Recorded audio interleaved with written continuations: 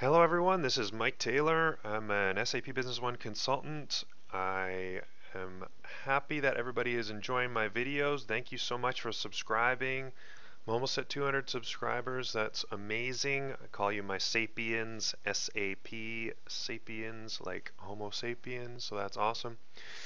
Thank you so much for all the comments and questions. I try to help you as much as I can. I do the best that I can. I cannot monetize my videos.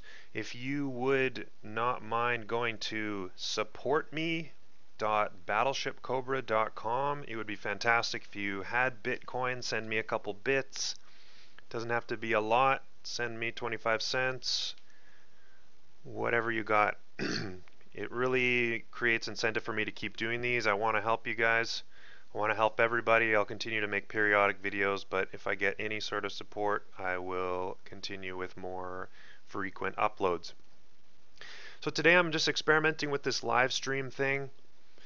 With live streaming, I want to reduce my editing time and just do videos straight from me to you. They'll be a little bit less produced, but I still have kind of an agenda for this. So having said that, let's get going.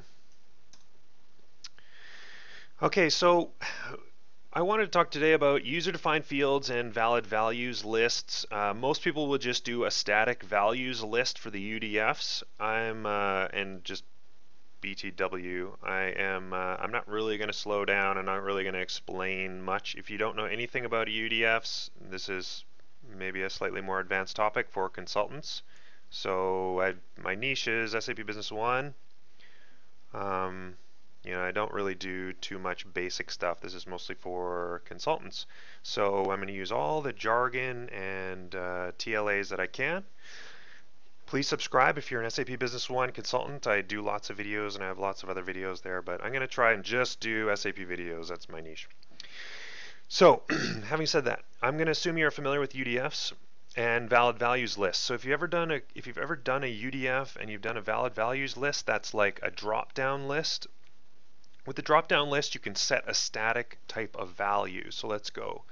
Tools, customization tools, user-defined fields. I'm going to add to the marketing document in the title a UDF called example. I'm just going to call it example. I'm going to do a valid values list, and this is what I'm talking about, these static values. And this is one way that you would do it. And this is hard coded, but the thing about this is it's not flexible for anybody that wants to change or do anything. You actually have to back up the database, kick everybody off, switch these values. It's kind of a pain, and somebody that's not familiar with backing up the database, it really prevents them from doing anything. It's also difficult to get these options out to a query without hard coding them. Say you had 100 values, you don't want to do a case statement for every single one. So I'm going to show you a solution for getting the valid values out of a query. And I'm also going to show you how to make a user-defined object and user-defined table in order to make an option in the sidebar where you can just set, where the users can set the options.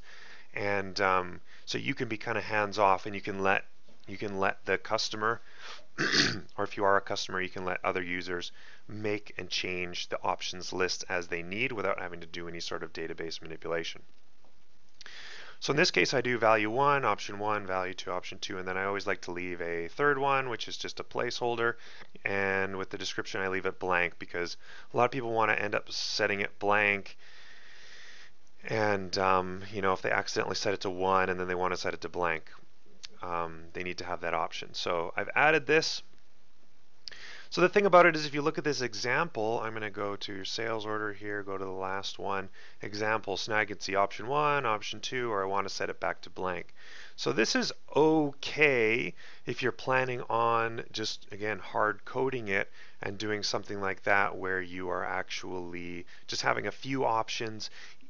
Even with a few options, if the customer wants to pivot and do something, you don't want to have to set a reminder for yourself, come back in the evening, back up the database, and do stuff offline. Like, why not just let them do it? So I'll talk about this and how you get this out in case of doing a specific query.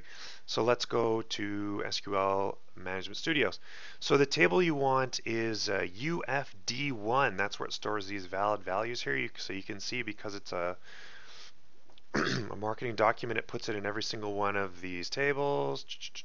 So you have option 1, option 2. So I'm just going to do it for the order header table. So you can see here, it stores all the values here and the descriptions. So if you wanted to get option 1, option 2, and then the null, what you have to do is actually link this description onto that particular field. So I've already written this little query here. So you can see now, it's got the doc number thing and the example. So it's annoying. You have to interjoin the UFD1, example equals field value, and you can kind of decipher that from here. So field value, table ID is ORDR, and field value is 1. There's probably more efficient ways to do it. I don't like to do this, but this is to avoid a case statement where you can say, if example equals 1, then option 1, if example equals 2, then option 2, else blank. So that's what I would do there. And again, that's one way to do it. Ooh, I got some coffee here. Just hold on a sec.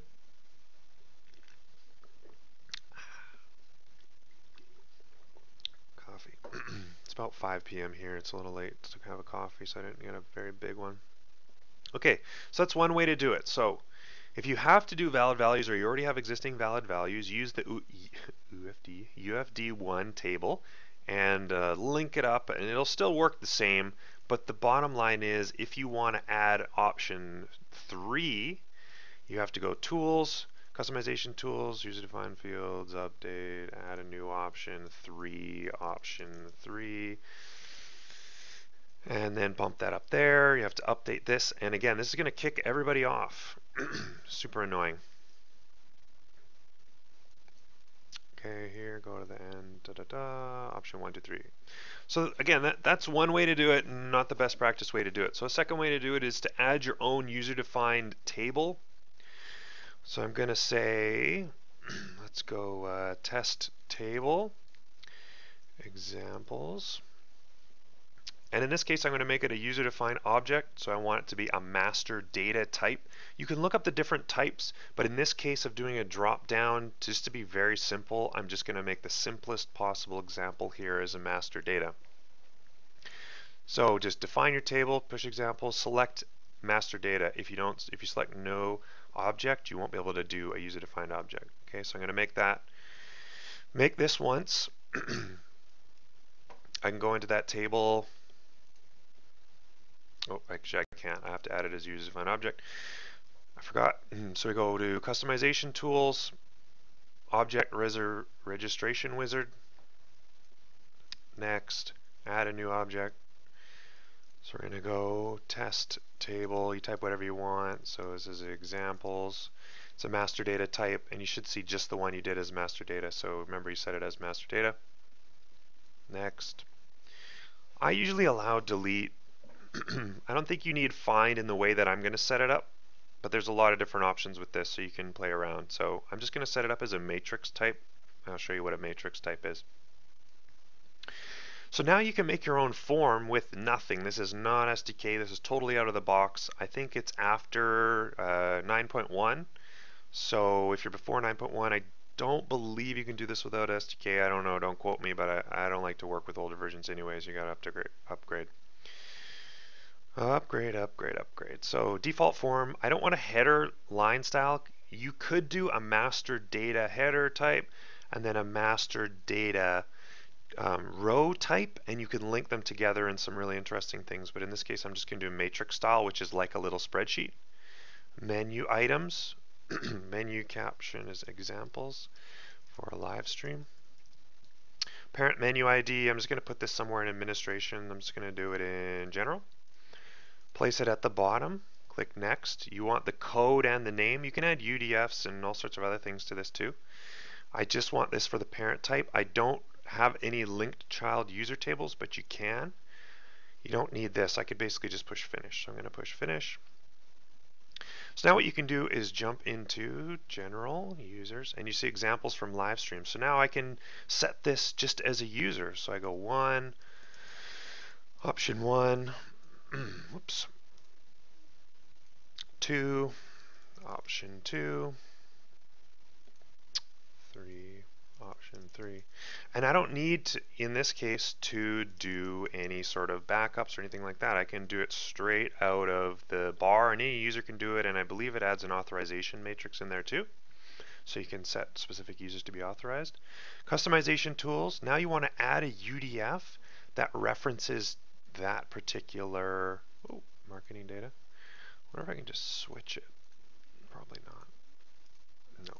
Okay, so I'm going to add a new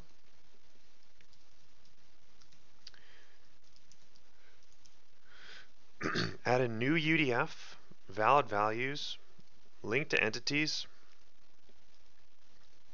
link to table, test table. It's funny because the link to UDO doesn't do it. It's the link to tables.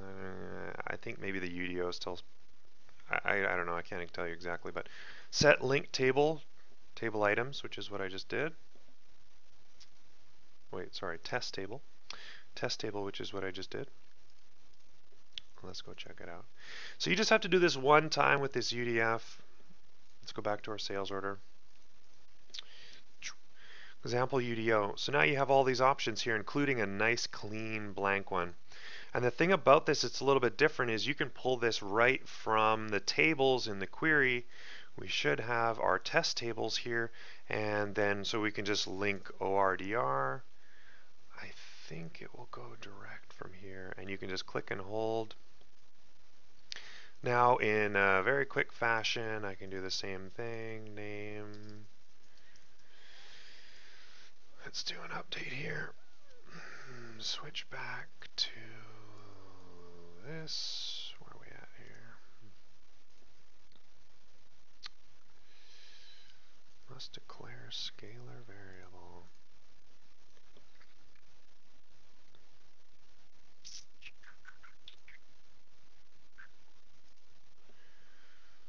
Well,